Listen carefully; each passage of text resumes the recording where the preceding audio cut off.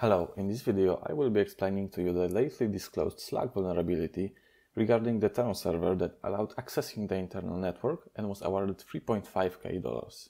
First, let's see how the vulnerability actually worked. In the JSON response to a request of creating a voice call on Slack, the hunter noticed a JSON object called turnAuth with parameters username and password. And obviously, if you're a hunter and you see a clear text credentials in your response, you know it might be a good lead. But of course, first, you need to know where to use these credentials. And actually, the Term server happens to be on a Slack-core subdomain, which was not listed as in-scope asset on Hackerone's page. That's the domain that Slack has its call infrastructure on. And likely the researcher carried on because he knew the impact of this potential vulnerability. And to understand it better, let's see what the Term server actually is. So when Alice wants to send a text message to Bob via Slack, she sends the text message to the Slack HTTP server, and then when Bob requests his messages from the HTTP server, he gets it back, no problem at all. However, when we want to make a voice call, we do not want to be going through the HTTP server because it will cause a big latency, and that's something we have to avoid. So in such scenarios, we want to establish a direct UDP connection to stream a media to another client. And when we are in the same local area network, it's no problem. We can just send the data one to another. It's easy and simple. However, when we are a little bit further from each other, things start to get complicated because there are NATs and firewalls, which make it not as easy to establish a direct connection between the clients. And actually, a Term server happens to be one of the ways around this, because Term stands for Traversal Using Relays Around NAT, where NAT stands for Network Address Translation. So it's used to preserve a public address space, and it allows an internal network with many local IP addresses to have much less public IP addresses. So it's a good thing, but when we want to establish a direct connection, it becomes a little bit difficult. Especially when we have a specific type of symmetric NAT, which means that for every connection, it assigns a unique IP and port address. So that's where the Term server comes into play. It's a kind of a last resort where others' ways of connection fail. It's something that both Alice and Bob can connect to, and it proxies the traffic from one to another. And there are more servers involved in the initiation of this connection via Term server.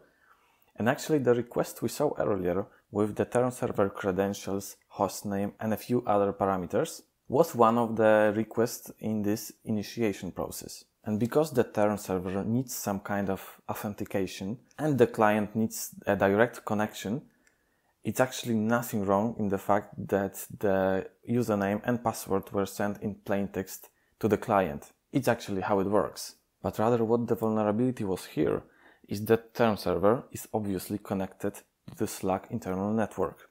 And by design, it allows the client to make a connection and proxy its request to an address specified by the client, which means the client can request to proxy his traffic to the internal network. And it's actually what the vulnerability was here.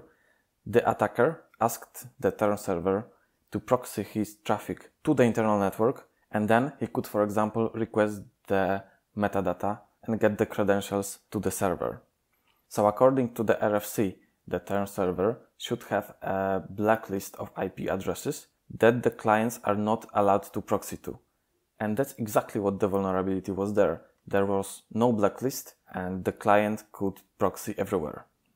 Moreover, the functionality of voice calls only needed the UDP protocol, but the Term server also allowed the TCP protocol to be proxied, which of course increased the impact a lot. So that's the high-level overview of the vulnerability here. If you want to get into detail of how does the Term server work and why it's necessary, I will give you specific links in the description. An important takeaway from this report is also a good cooperation of the reporter with the Slack company. He provided them with good details of how to fix this vulnerability and multiple times verified the fixes deployed by the company. I'm convinced it has increased the bounty he was awarded. It was 3.5k. And also we can see that he uses some custom tools specifically built to exploit the Term server. And actually I've done some research and happened out that this researcher, Sandro Gauci, is a CEO of Enable Security company, and they specify in identifying vulnerabilities in WebRTC and VoIP functionalities. So another takeaway here is that it's a good idea to find a niche, build a good toolset around it, and be an expert in some area. This vulnerability is on a little bit lower network level than most of the web bugs, but I hope you now understand it a little bit better. If you have, leave a like, and thank you.